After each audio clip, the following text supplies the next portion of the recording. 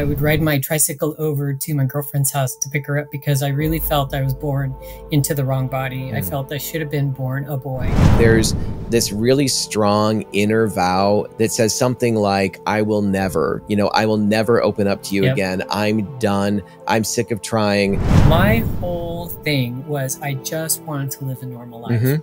I just wanted to live as a man, have a career, get married, just those things. Just let me be normal.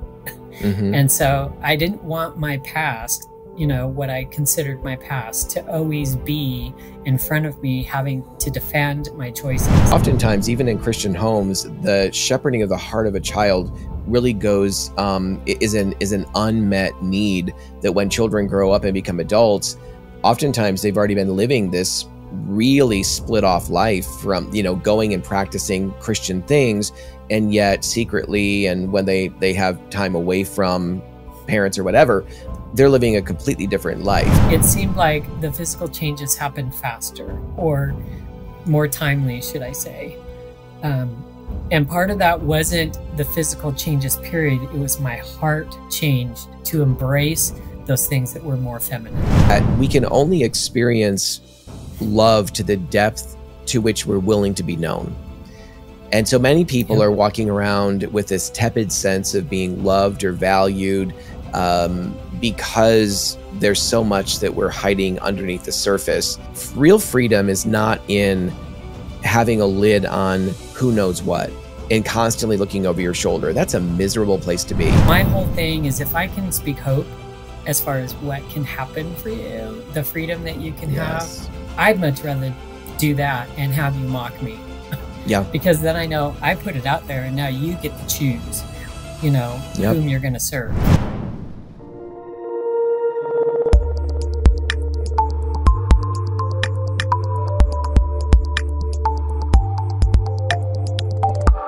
Well, hey, everybody. It's so exciting to have Kathy Grace with us today for our podcast episode. So whether you are tuning in for Love and Truth Network or you're joining us through Transforming Congregations, you are in for a treat today.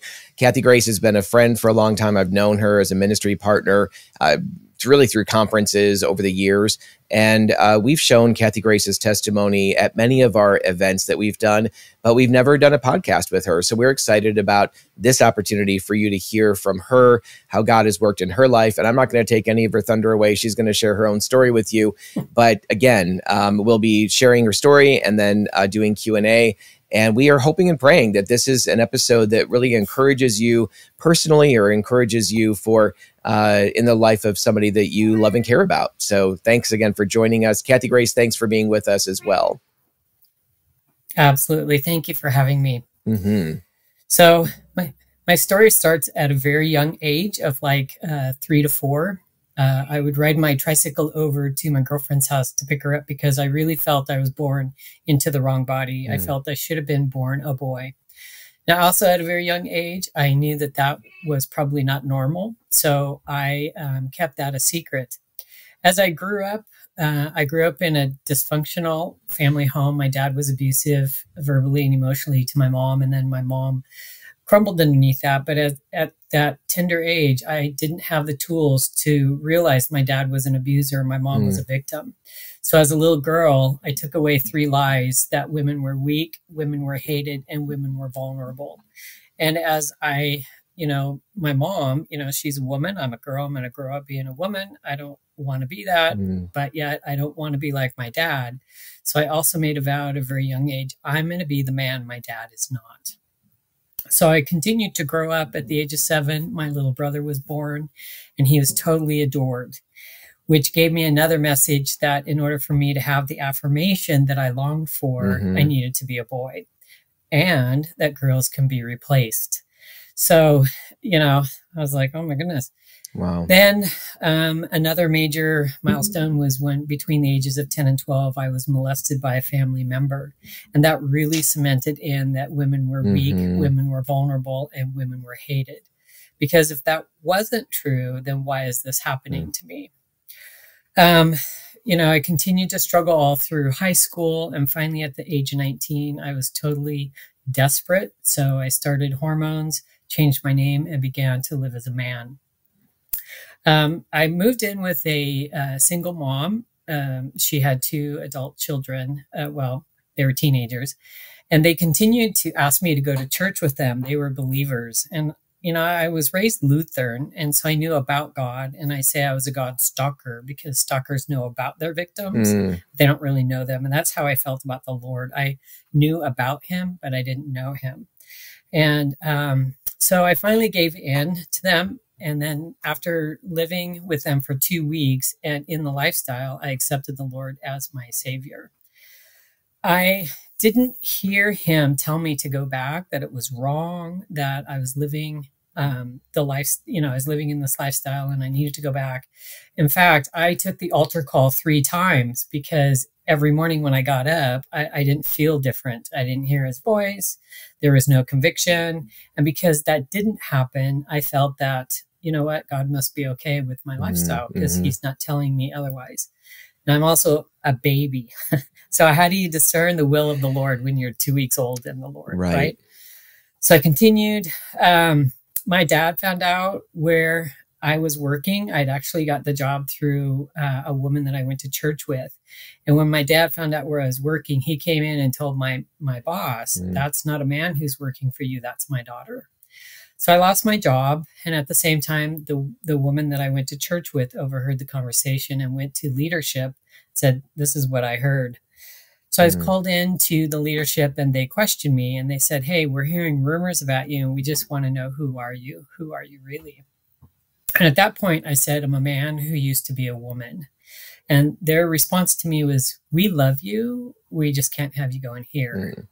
So, I lose my job, lose my church. Eventually, I was able to find another job and at working as a man. And while at this job, I met a Christian woman and we began to date. I started going to church with her and learned about the Lord and reading my Bible. Because, being raised in Lutheran, I thought that I could read my Bible on Sundays and I'm good. Right. Well, I would go and pick her up and she's reading her Bible. And I'm like, what are you doing reading your Bible? It's Wednesday. And she's like, well, this is what you do. I'm like, okay.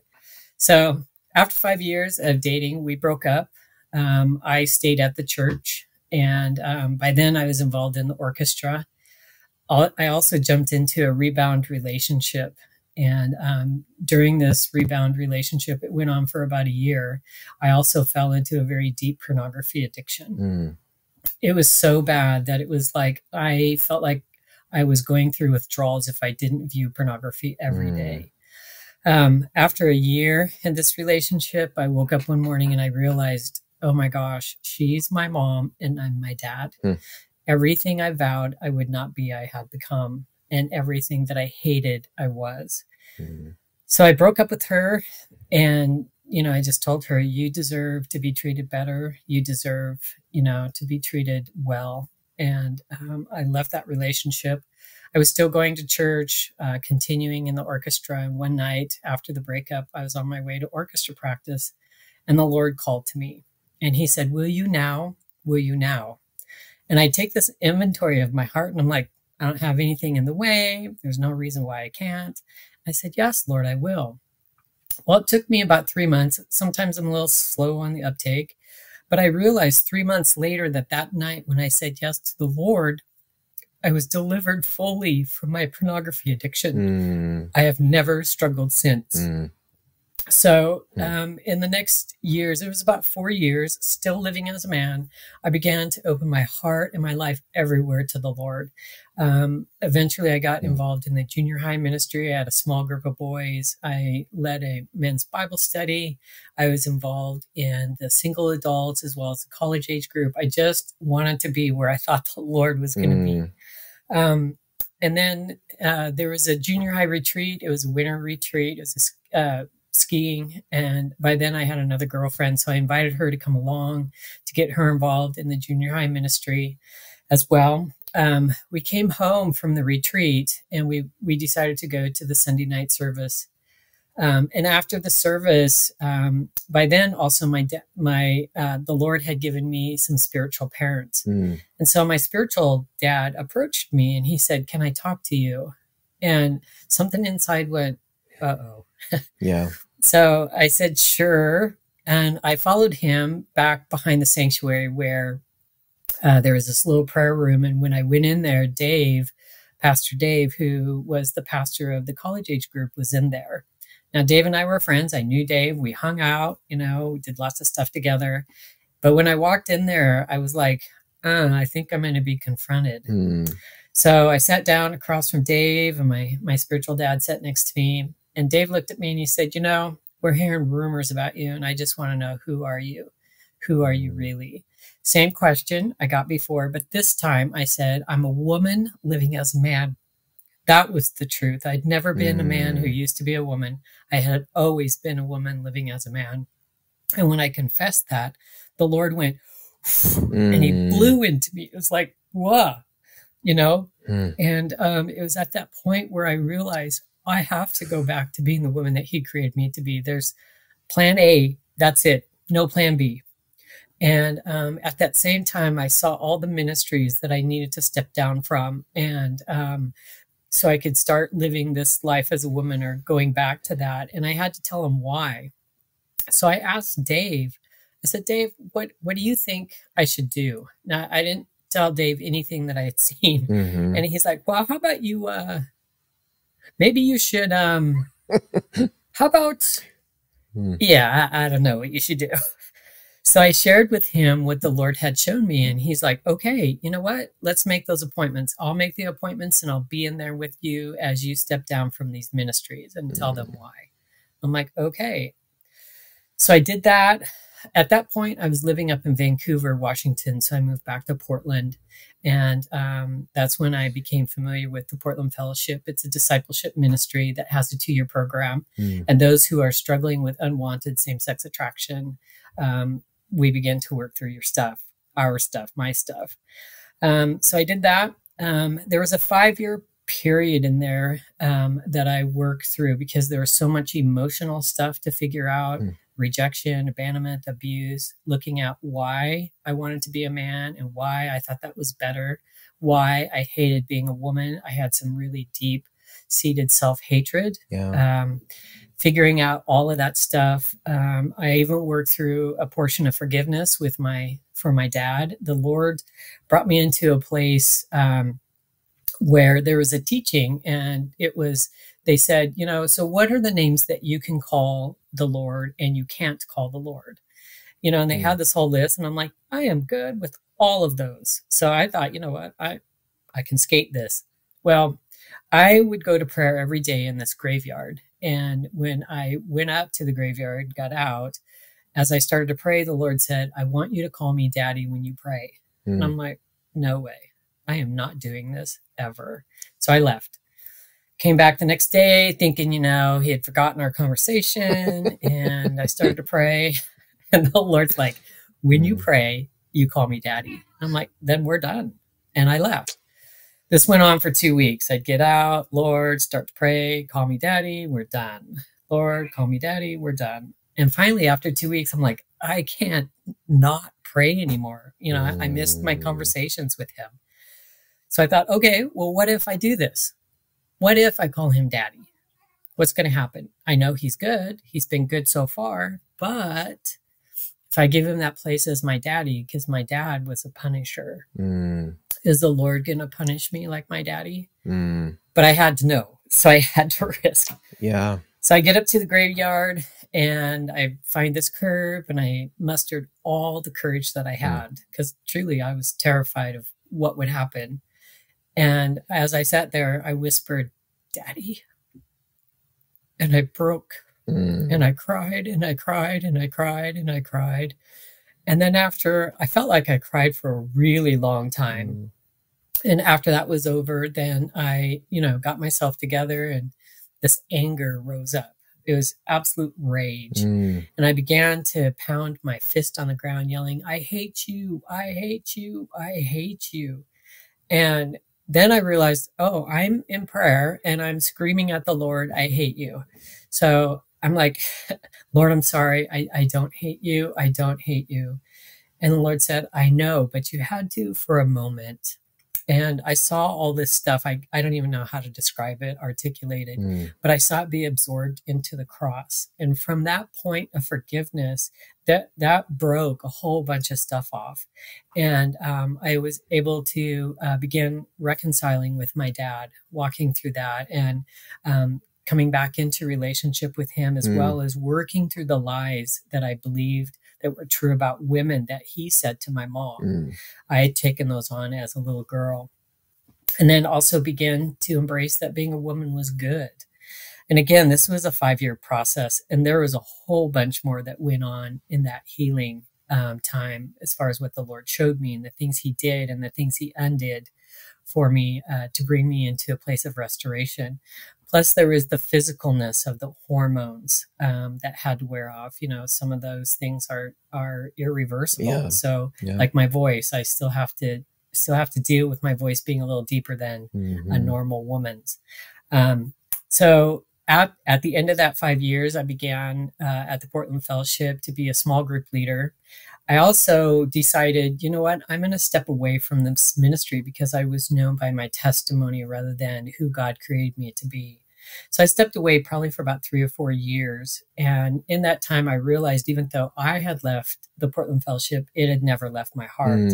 So I came back, started as a small group leader, and then worked my way up. Well, I shouldn't say worked my way up, but as being there, the executive director saw, you know what, there's a teaching quality within you. So he drew that out and I taught. And then eventually the woman who was over the women's ministry left, and the Lord had me step into that role as the women's and transgender ministry leader there at the Portland Fellowship. So I lived as a man for 11 years, taking hormones, looking like a man. And then I've been out of that lifestyle for 30 years now. In February, it was 30 years. Okay. Yeah. Well, that's amazing. Well, so out of it for 30 years, living it for 11 years. And, you know, so as you were sharing your story, Kathy Grace, thank you so much also for sharing all that. The piece about the experience of being in the graveyard and talking with God and God telling you to call him daddy or asking you to call him daddy, that is new. I've not heard that before as part of your story. And so the graveyard experience, was that just something like that? And I know, I mean, honestly, it may sound weird to some people, but I know that going to a graveyard can be incredibly peaceful. It's actually also a great reminder of our mortality, right? But you know, but you're kind of looking around, and this will, unless the Lord returns sometime in my lifetime, I will be in a place, you know, similar to this, and it can be a reminder of the importance of living every day to the fullest and living every day. And in saying that, when I say the fullest, I mean to the glory of God and to the full purpose that he's called each of us, you know, into and created us for. What was it that drew you to the graveyard? Was that something you were doing kind of on a regular basis, like a prayer walk or something, or what was that all about? Yeah. So the graveyard I went to, it was kind of, the place in the graveyard I went to was kind of up on a hill, and there was a turnaround. So I would walk around there and pray. And when I stood in one spot, I could actually look out and see the valley. So it was kind of like I was up there. There was also this statue in the middle of the turnaround that had Jesus and this little lamb around his neck. And it wasn't until I went back several years later, because I asked the Lord at the very beginning, I said, are you going to carry me like that lamb? And it was several years later that I went back and I looked at that statue and I realized I was the one that he left the 99 for. But the freedom of being up there, I could walk around, I could be expressive, I could obviously cry really hard and be angry and yell, but no one bothered me. And the Lord was faithful to meet me there too. He, you know, sometimes he was already there waiting when I got out of my car, but it was just reflecting back what you said. It was so peaceful up there. And, you know, there was woods that was there. It was, I love that place. No, it's great. I was also thinking about what you shared, just to kind of start off your testimony of literally saying, look, this happened to me very early on. I think one of the things we're seeing today, in huge numbers because of this dynamic, or this reality, referred to now as rapid onset gender dysphoria, is that so many girls, particularly girls, but also boys, with the popularization of LGBTQ everything, and particularly transgenderism and non-binary and all that kind of is expanding under that banner of transgenderism. More and more young people, and I think adults too, but more and more young people who have never struggled with their gender identity at all, in any significant way, are now beginning to struggle because of what's kind of, I believe, what's being pumped into them, what's being reinforced at school and in media and in so many ways, social media. But for you, there was a genuine sense of, really an early sense of not wanting to identify as a girl, or feeling, and I don't want to put words in your mouth, it's just what I'm kind of picking up on. So clarify that, or feeling that somehow, when you said it early, like it's a liability to be a girl, or, a girl growing into a woman. Can you just kind of talk about that a little bit more? You said you talked about riding your tricycle over to pick up your girlfriend and having a distinct sense, even at 3 or 4 years of age, that part of that idea, like you were going to see your girlfriend, not kind of to hang out as girls, but in a way to kind of take on a sense of boyhood, in a sense. That's what I kind of pick up from your story, but either correct that or expand on that a little bit for our listeners. Sure. No, that's absolutely true. At a very young age, I believe that, this body is all wrong, that I should have been born a boy. And, there was things that I would go to as a girl that thought I should be a boy. I was attracted to jeans, playing with guns, playing with cars, being really tough and aggressive. And as I walked out the healing of that, I realized that from a very early age, there was trauma because of the emotional abuse that I witnessed, from my dad and to my mom. And then also, the things that I experienced along the way enforced those things that I experienced at a very young child. And the Lord made it pretty clear that those lies had been cemented in. And so looking at myself, there was a deep self-hatred that I had to really work through, understanding that I was made on purpose for a purpose. And the way He put me together was, by design. Yes. And yeah, it was, I struggled with wanting to have a girlfriend, and I would sneak clothes to school because I believed I should have been a boy. So I would sneak clothes to school so I could dress as a boy. There wasn't any of the cultural influence, right, or social media, or in my school. None of that influence was there. And you're right. There was a very strong desire, a longing to be this other person. And I do believe that it started in the home, because 0 to 5, that's where I was. I wasn't anywhere else, right, really. Right. And even with the neighborhood, there was boys. And so I had a lot of guy friends growing up too. Yep. Well, and one of the things that I think so many of us and so many in kind of the broader culture aren't oftentimes thinking about when people say, I was born this way, or for as long as I can remember, I've felt such and such.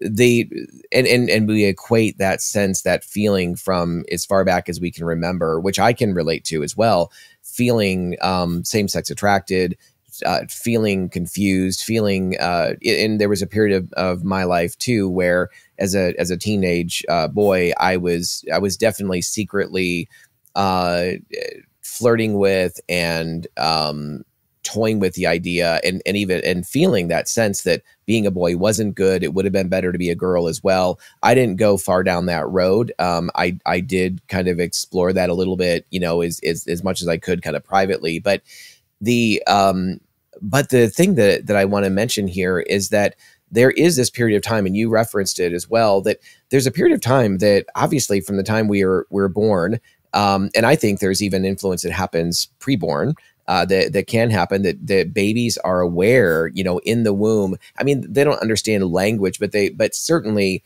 babies can understand anger and rage and the opposite of that, which would be joy and comfort. There's a sense in which I think we can begin to pick up on negativity not being wanted, for example, and this kind of, a deep sense of not being valued, and that there's not joy in my conception and birth or what have you. And again, not thinking those things logically necessarily, but being able to pick up on that at a pretty early age. And then, of course, from the time we're born until, somewhere for most of us around 3, sometimes 4, there's this whole period of time that is so essential in laying down a foundation of, it's good to be in the world. I'm wanted. My needs are cared for. People delight in me. I'm delightful, or the opposite of that. Like, I'm unwanted. I'm not delighted in. I'm a burden. Those feelings set in, and we don't remember those original sources of where they came from, in those very, very early years of life.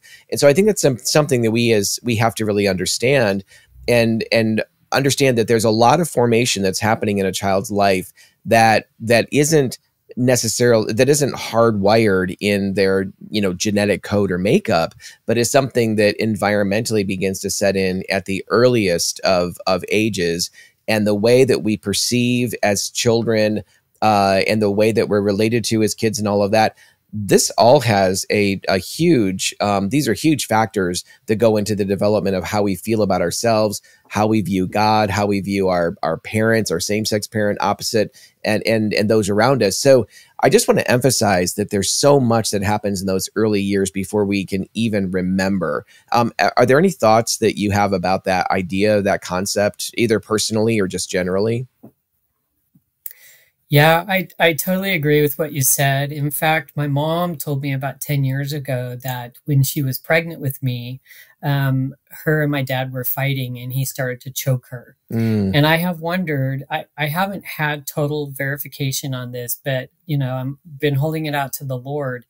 But I have wondered how much that was said to me in the womb, that I hate you, you're not welcomed as a girl. But then my mom would tell me once I was born, he adored me. And that was not my experience with my dad. Right. And there was a lot of trauma that I watched, how my dad treated my mom, sometimes physically abusing her, not very often, but often enough to, as a little child to go, it's not safe to be a girl.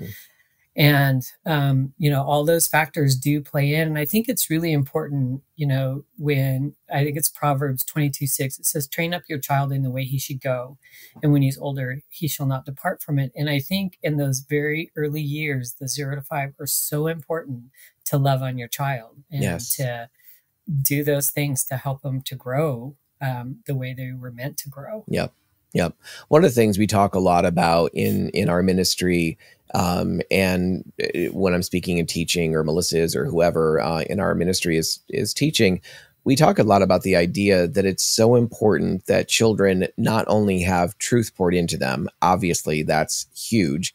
And that's a foundation. I mean, truth is a foundation, absolutely. And the way that we take in is through our intellectual understanding and perception.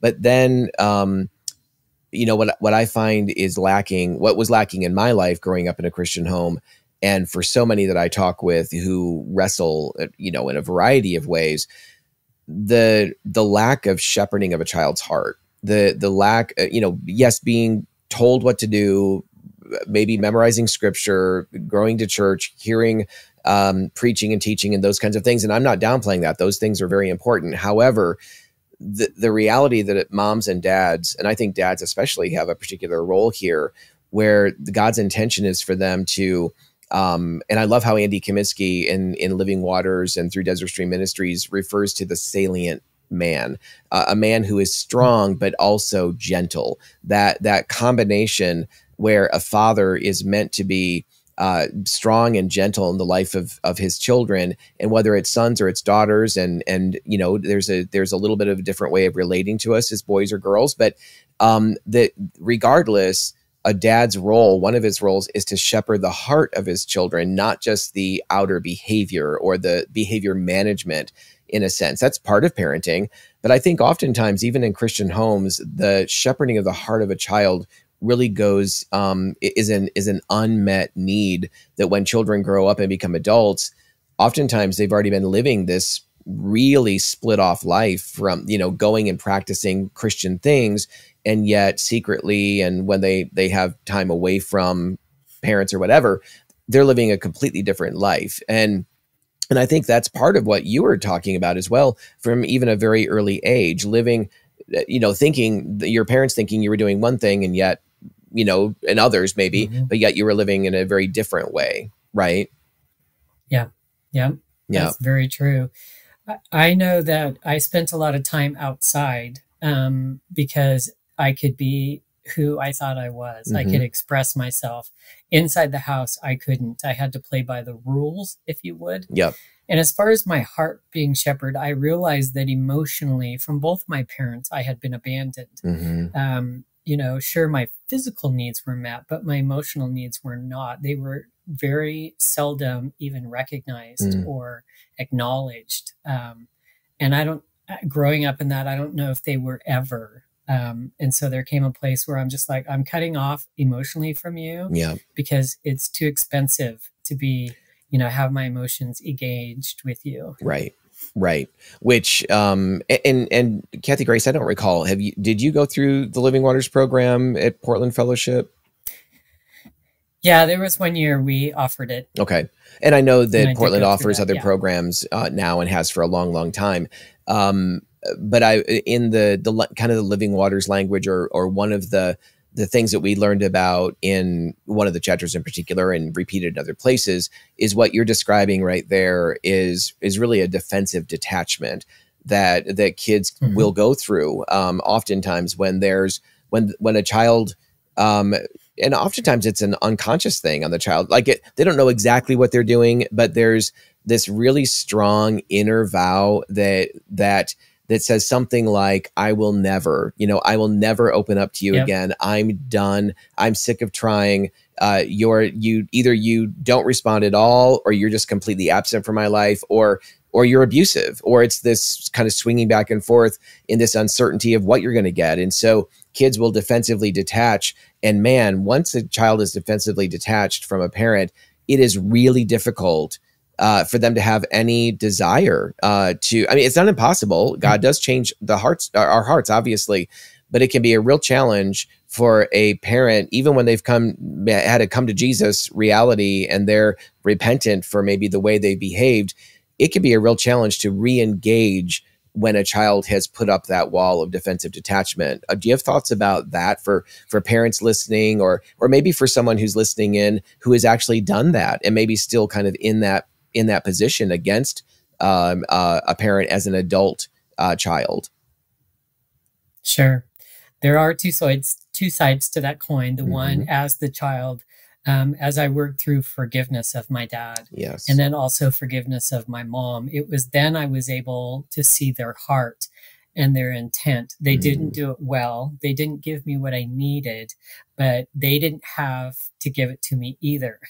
So you can't give what you don't have. My dad was bankrupt. He wasn't loved as a child, so he didn't know how to love me effectively as a girl. And same with my mom. My mom, they didn't have those tools either. Not that lets them off the hook, but it helped me to understand and then to see into what they did try to offer me and begin to work from that place. Now, as an adult, gotten older, I have seen too where, parents are the villains. You have done this, and you're not owning it. So therefore, I don't want anything to do with you. And you can turn that around, but it's looking at where have I possibly damaged my child? Where is it that I need to find them and say, you know what? I see where I did this, and I can see where that would totally hurt you. Can we work through that? Will you forgive me? And begin to look at those things, or risk and ask your child, where are those places where I've hurt you? And how do we walk back through that? And don't sweat the small stuff. They may come at you with a ton of stuff, but look at the deeper things that are important. You took my teddy bear away when I was 6. okay, and what else did I do? Yes, yes. You know, but to them, and it's hard too not to overstep those things. Right. Oh, taking your teddy bear was traumatic for you, Mm-hmm. because trauma isn't necessarily the presence of something bad, it's the absence of something good too. And so it's looking at that teddy bear meant a lot, and I hurt you in a very deep way. To you, it's like, man, it's a teddy bear, we can replace that. And to them, it's like, no, that was my best friend that you took away. Right. So it's looking at those deeper things that seem like, yeah, that's kind of okay, what's next? But there could be those things that's like, okay, the teddy bear is not the issue, but it's how you felt about the teddy bear. Yeah. And also, that's a great example. And also, not only how a child felt about the teddy bear, but also how they felt like the parent didn't care at all. Like there was just no consideration for the child's feelings. And so even though it's over, this particular discussion is over something as seemingly minor as some stuffed animal, the connection or the attachment a child has to that stuffed animal, and more importantly, in many respects, or equally as important, is the sense of how is the child interpreting their sense of being loved and valued by the parent.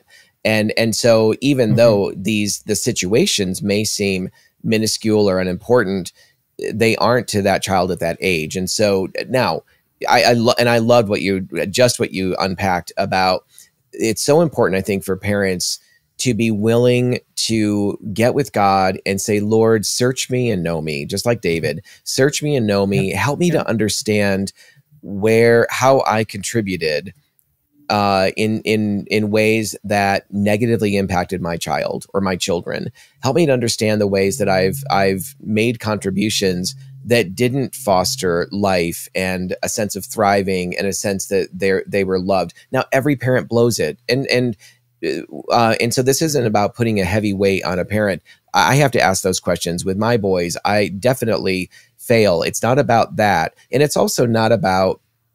And I probably have said this with others in previous podcasts, but it's not about a parent feeling like they are responsible for the choices their children have made, because they're not. I mean, ultimately, no matter, yes, we know people who have been horrendously sexually abused by parents, and those things are just vile and disgusting and really do lead to great damage in that child's life. But for the most part, most of the time, parents are making contributions they're not even intentionally making. In most cases, sometimes they are, but in most cases, it's this either being caught up in their own stuff and not caring enough about the child, or overreacting out of their own wounding or their own pain or whatever the case, and they blow it. But for parents to be able to really be set free, just to deny that, oh, I did nothing wrong, and it's all the child's decision making, that doesn't help the parent find real forgiveness, either from God or from the child, which the parent does need from God for sure. And also that sense of that it's all my fault is also not helpful for the parent to hold on to either. So there really needs to be that sorting and sifting. And I love what you said about going to a child and either acknowledging what you've done, or asking the child and inviting them to share how you as a mom or a dad or both have wounded them. And as you said as well, kind of put your seatbelt on, depending on the relationship or whatever, because they may have a ton of stuff to spew, and maybe only 10% or 20% is really something that you need to own. The rest is whatever it is. Maybe it's 80%. I have no idea. But be prepared. But you might be part of the catalyst as a mom or a dad in extending the offer and extending a request for forgiveness and those kinds of things that could begin to soften the heart of that child, teenager, adult child, whatever. And it might take months or years for them to begin to thaw and begin to want to approach a relationship with you. But that really seems to me to be the doorway, the best opportunity for that to even happen. I'll move on from here, but do you have any other thoughts about that idea of this is the best opportunity that a parent has to really be a godly influence in the life of their child, a teenager or adult child? Yeah, I totally agree with that, because when you take ownership of that, that gives value to that child, Yep. and saying, I'm not quite sure how all this happened, but I see you. And that's so important. And Hmm. restoring the value actually leads to the restoration of the relationship. Yes. Because if you're not willing to restore them and have them understand, no, you are valuable, I was the one who lessened that. That's huge to a child. Yes, it Huge. is. That's huge to an adult. Yes. That's huge to me now, right? When somebody comes and they're like, oh man, I blew that. I Yep. had no idea. They speak into my value. That helps me to restore that relationship Yeah. with them. Yep. One of the things as you're talking that I'm reminded of is when I came back in 2004, I went to my first Living Waters training, and which is where I met my wife, by the way, which is a pretty cool thing in that story too. So God did all kinds of healing and introduced me to my future wife, to Melissa. And so we owe Desert Stream a lot, Andrew Comiskey and Desert Stream, we love them. But one of the things that God did in that time at that training, in a prayer time, my leader asked me, as I was kind of unpacking how difficult life had been with my dad and the struggles that I'd had, with him, and but yet at the time they lived very close to me, and I was close to them. I'd forgiven them of anything that had happened in childhood and that kind of thing. But I had never really talked with my dad in particular about any of those challenges of growing up with him and knowing that I wasn't wanted by him, and that kind of carrying over into a lot of years of my life, and my early years especially.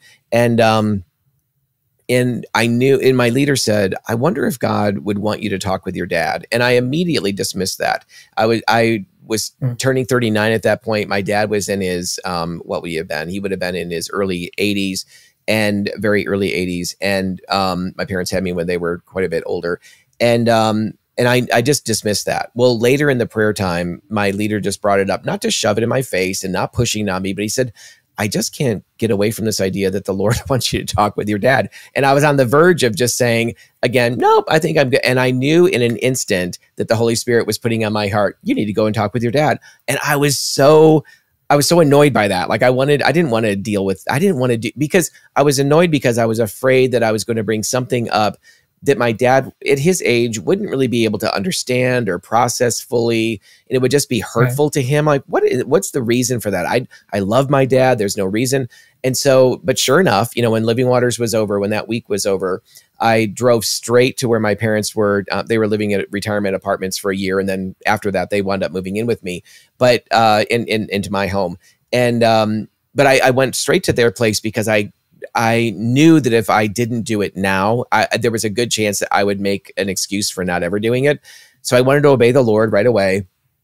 And I went to talk with them, and my mom kept asking me about they knew they were both praying for me, and she was excited about whatever might have happened there. And so she kept interrupting. I'm like, Mom, I need to talk to Dad right now. So if you need to go wander the halls or go visit a friend, you can do that. And she piped down, and my mom and I had a great relationship.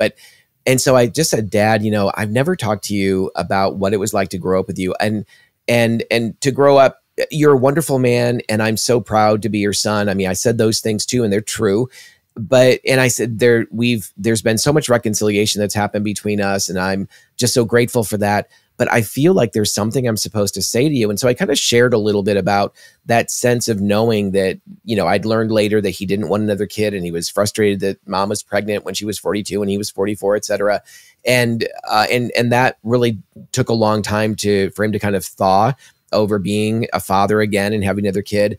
And so it's just kind of unpacking some of those things, how harsh he was growing up and how detached he was emotionally from me, and shared some of that stuff. And I broke down a little bit, and he broke down. And at that time, my dad got around with a cane. And so he got out of his lazy boy chair and hobbled over to me. And he just said, and I stood up, of course, and he hugged me, and he said, I'm so sorry that I wasn't the best father. And there were a lot of things I could have done differently. Of course, he's crying and I'm crying. And I went home later, we had this wonderful time, and I left. Later that night, he called me. I think I could easily count on one hand the number of times my father has ever called me, right? It was always Mom, that he didn't like electronics and that kind of stuff. So he called me himself, and he said, I know that we talked and that I told you that I was sorry, but I don't think I ever asked you for your forgiveness. And I'm like, who are you and what have you done with my dad? I mean, I couldn't even believe that. So we finished that up and I hung up the phone. It was probably a couple of weeks later that I was reflecting on that again. I just had this constant kind of reflection on this incredible exchange that we had and how grateful I was that I obeyed the Lord and did what he was asking me to do, even though I didn't want to, and I didn't know how it was going to work out. But what I realized a couple of weeks later in a really strong way was I was at a stage in my life because of things like Living Waters, because of other programs, because of really walking through unforgiveness for my dad. And I know I'm taking forever in telling the story, but I realized suddenly that I wasn't so much the one. It was a blessing to me to have that exchange. It deepened something for me. But what was needed more than anything, my dad needed that. Mm-hmm.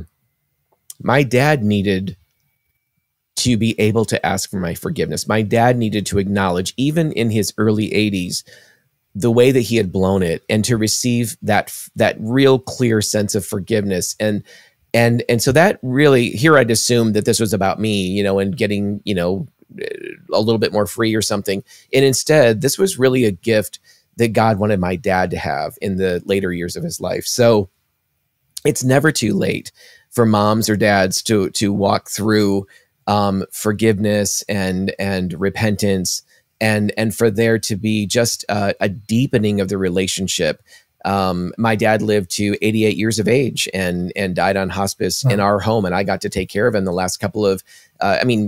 We took care of each other really for 8 or 9 years, but those last couple of weeks of being on hospice of his life, I wouldn't trade those opportunities, to be that close and that connected for anything. And honestly, that exchange of forgiveness, I know my dad's heart was really set free in a significant, in a new kind of way because of that. So, but Kathy Grace, coming back to, I love what you shared about this experience in the graveyard and God asking you to call him daddy, or telling you need to call him daddy. And you mentioned something about the forgiveness that took place there.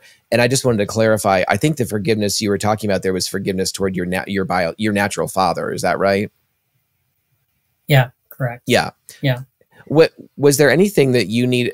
So sometimes I hear people talking about forgiving God, and of course, but the reality is God has never done anything that requires our forgiveness, because God has never sinned against us.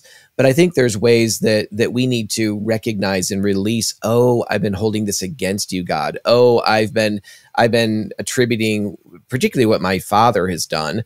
I've been somehow unconsciously attributing that to you. And I need to make that right. I need to get that right. And so was there some of that going on as well in that graveyard experience of prayer?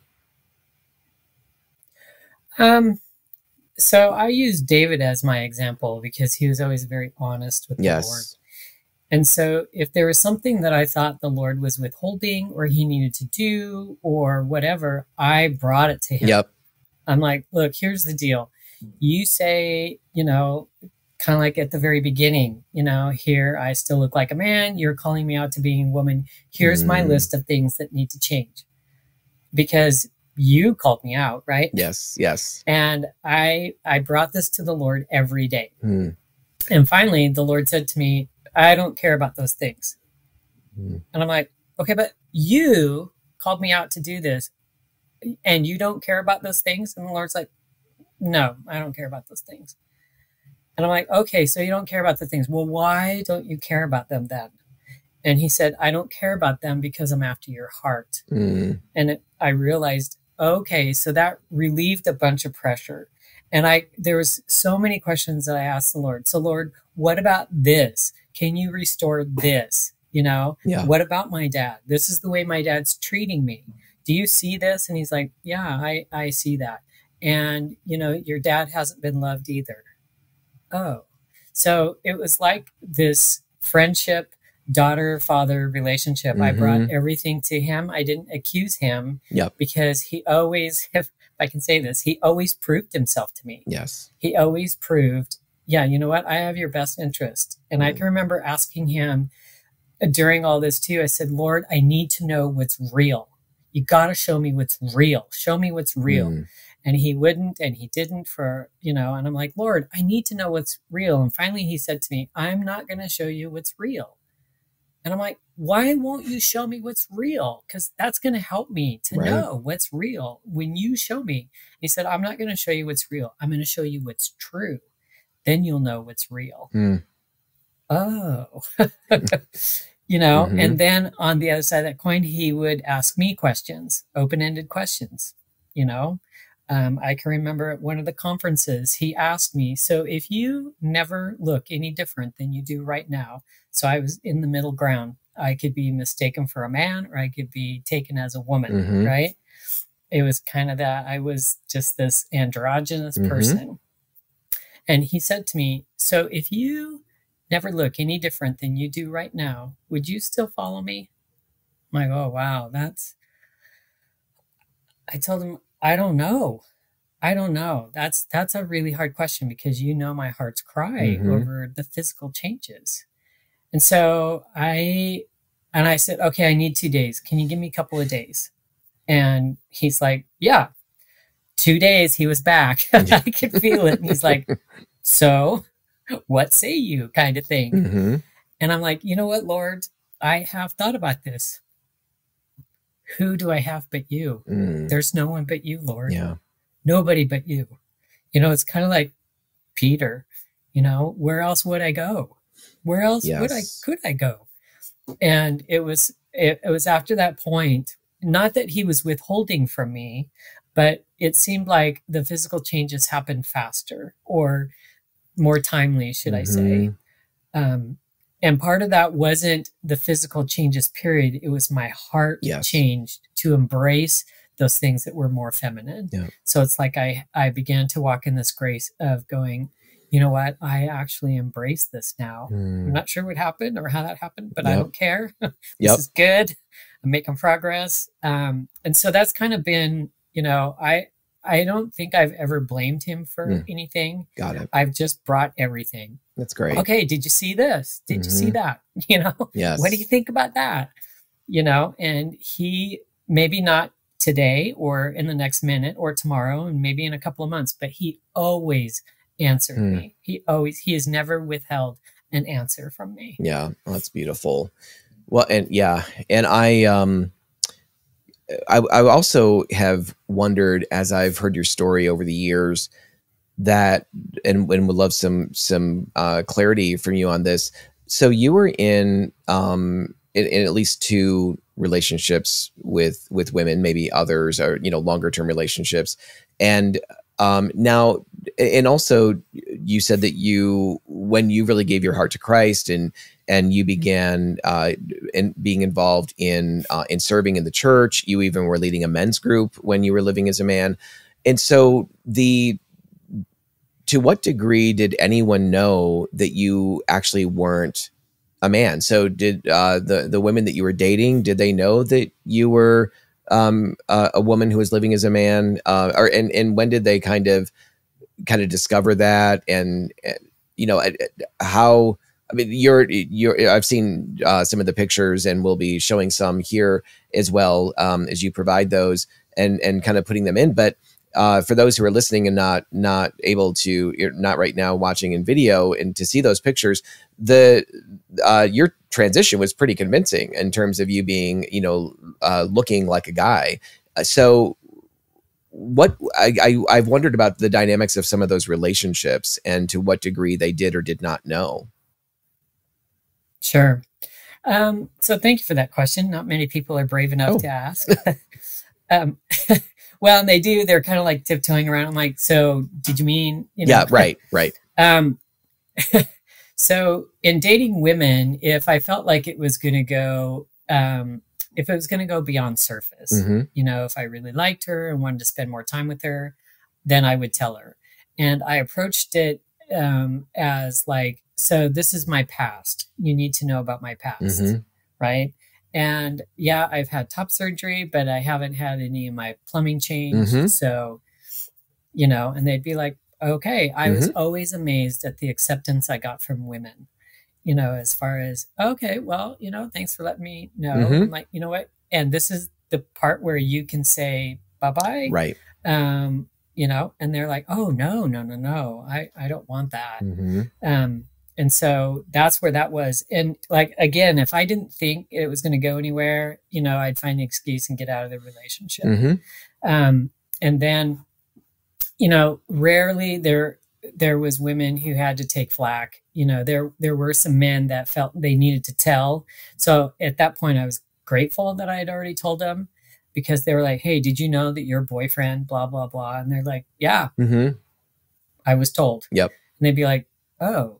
So that changed some of my guy friends' hearts towards me, realizing, okay, I'm not just out to deceive. Mm-hmm. You know, I'm actually being truthful about who I am and what I've done and what I'm doing. Yep. And you're right. And even there, rarely would I tell my friends, because my whole thing was I just wanted to live a normal life. Mm-hmm. I just wanted to live as a man, Yep. have a career, get married, just those things. Yep. Just let me be normal. Mm-hmm. And so I didn't want my past, you know, what I considered my past, to always be in front of me having to defend my choices. It's like, I just want to live this way. Yes. And be left alone. Yep. Yep. And that actually reminds me, as you say that, it makes me think about you and I over the years have gotten to know hundreds and hundreds of people who have come out of some form of LGBTQ, plus to follow Christ. And so often those who do come out of that space, now the Lord has called you and me to be more vocal about what he's brought us through, and more publicly vocal. I think we're all called to be vocal about what God has rescued us from, but on some level, but one of the reasons we don't hear, the public doesn't hear a lot about those that have walked out of the LGBT world to follow Christ. It's one of the most suppressed realities. It's one of the best kept secrets on the planet, and then by intention. And then, but the other side of that is that so many who do just want to move on with life. Like, they don't want that to be the defining, factor that everyone thinks about. Oh, you were blah, blah, blah. I mean, for me, I just don't care. I mean, it's part of what God's called me to do. But for so many, the vast majority, that's not the case. They just want to live their lives serving in the kingdom, or those that have gone on to marry opposite sex partners and have a family or what have you. That's what their interests most revolve around. And so that's part of the reason what you're describing there is, I just wanted to live my life. That's part of the reason we're not hearing a lot more from people like us who have found Jesus and been found by Jesus, really, in that place of confusion and darkness, and brought into the light. Would you agree? Yeah, I would. And I think part of it is there's still a stigma of shame on that. Yes. If I tell you this, then I will be rejected, regardless of how much healing you've experienced. You're like, yes. I'll be ostracized. I won't be understood. I'll be mocked. I won't be there. This will happen. That won't happen. Mm-hmm. And I get that. But at the same time, my whole thing is, if I can speak hope as far as what can happen for you, the freedom that you can have, I'd much rather do that and have you mock me. Yeah. Because then I know I put it out there, and now you get to choose, whom you're going to serve. And I don't have to make excuses for how I lived or how I'm living. I don't. It's just amazing to me, the amount of people that are like, well, yeah, I'm totally free. Then, well, come with me and give your testimony. Oh, no, I can't do that. Right. I work in a school. Mm-hmm. Oh, okay. Well, all right. That's a good point. And how are your students going to know that there's another side of that coin? Right. There's another way if you're not, and so I understand it. And I get why some people just don't feel safe enough to do that. Yeah. But it's too bad that they can't. Absolutely. Yeah. And there are, like, for example, I'm a teacher, or there are, I think, some professions or some situations where it does make it more challenging for some than others. But to your point, there are so many that really, other than just the general issue of shame and the general issue that everybody has to face as to am I going to really give God glory for how deep he has worked in my life? And am I going to give other people hope who have been struggling similarly to what I have, or maybe in a very different way, and yet somehow my story could give them that hope and belief that, well, maybe God can meet me where I'm at here. That there are so many who could share without, massive blowback, I guess, but won't because of the shame, the pride, the fear. And so what I would encourage, and I know what you would encourage, is be wise and don't be foolish about who you share with or when you do, but be wise and be willing for God to say, now's the time, and this is the one that I want you to talk to, or this is the group that needs to hear your story. And I often feel like believe that we can only experience love to the depth to which we're willing to be known. And so many people are walking around with this tepid sense of being loved or valued because there's so much that we're hiding underneath the surface. And real freedom is not in having a lid on who knows what and constantly looking over your shoulder. That's a miserable place to be. Real freedom is just coming to a place of, Lord, you've accepted me. So many others in the church have.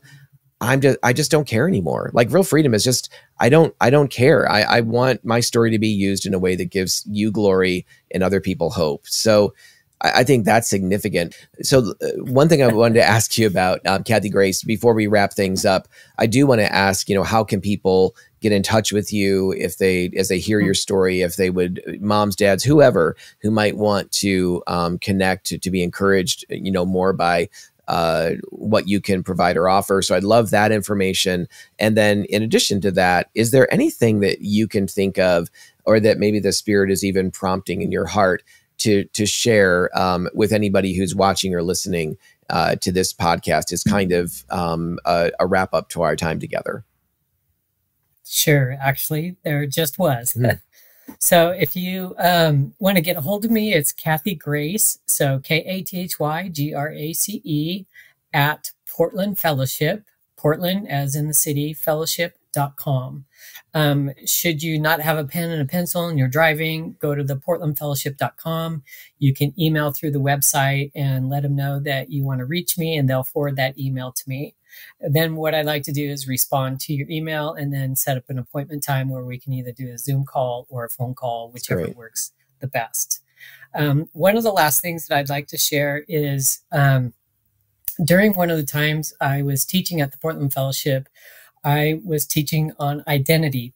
And as I was preparing for it, I was researching scripture and stuff. And you know how you go on a rabbit trail, one thing leads to another, to another, to another, and you kind of stumble on all this stuff. And as that was happening, I suddenly realized, oh my gosh, I am so free. I am so free. I am so free. I'm like, how come I didn't know this before? Yes. How free I am. There's no pornography. I'm not attracted to women. I don't want to live as a man. I'm not interested in the clothing. I just want to be the woman that God created me to be. And I was like, okay, wow. Because, and so I asked the Lord, I'm like, Lord, how did this happen? How did I get so free? And how did you change my thinking? Because I vowed I would never go back to being a woman. How did you do this, Lord? How did you change my thinking? And I saw this picture of the Lord, and he's doing this. He's pondering my question. And then he says, I don't know. I'm like, okay. How do you not know? Seriously, how do you not know? Besides, you were there, you walked with me, I know you saw me, and how do you not know? And the Lord just simply said, I never saw you that way. Whew, I was a heap, because it was in that moment that I realized my past, how I lived, the choices I made living as a man never defined me. I was always seen through the plans that he had for me as his daughter, as the woman he created me to be. And so I was like, oh my gosh, none of those things ever directed my life. It didn't take away from what he called me to do. It didn't take away from the plans that he had for me, because he didn't see me through those things. Yes. He only ever saw me as his daughter. Yeah. So that's what I'd like to leave you with. That's so powerful. That's so powerful. And no matter how strong that sense of that feeling of identity, and no matter how strong the enemy, our own flesh, or the world would reinforce, this is who you are. That's none of that's true. And God still sees us as he always intended us. And one of the passages that was so powerful to me in that first Living Waters time, in restoring me with all the deep regret that I had over the way that I'd lived and how much time I had lost and all of that, and maybe I was on God's plan XYZ instead of God's plan A, that the scripture that he really quickened to my heart, that just put me in a heap of tears, gratitude, but a heap of tears, was the gifts and calling of God are irrevocable.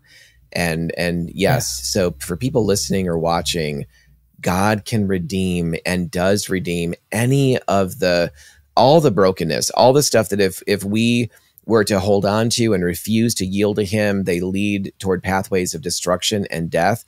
But when we give those to him, he is able to take them and do immeasurably, abundantly beyond anything we can ask or imagine. If we give him those things, he trades our ashes for beauty.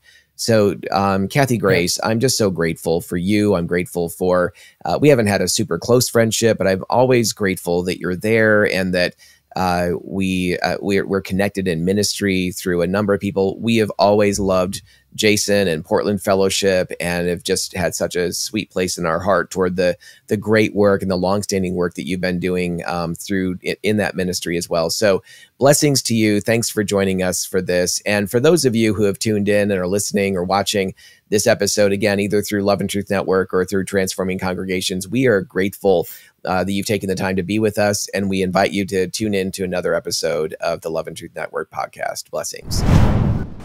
We so appreciate the time you've just invested with us in our Transforming Congregations podcast. To join us for future podcasts, dial into transformingcongregations.org/podcast, and we look forward to seeing you in a future podcast.